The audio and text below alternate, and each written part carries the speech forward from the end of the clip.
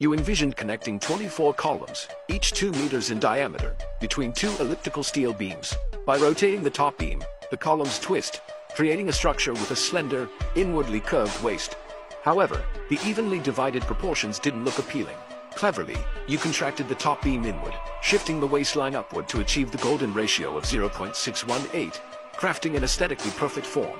Then, you added a 450-meter high core tube inside, equipped with high-speed elevators to support residences at various heights.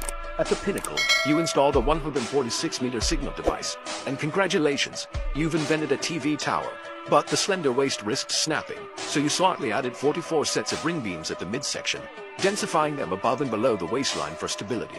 To further strengthen the structure, you used 1,104 diagonal braces to connect the 46 ring beams and 24 columns, forming a robust triangular space frame.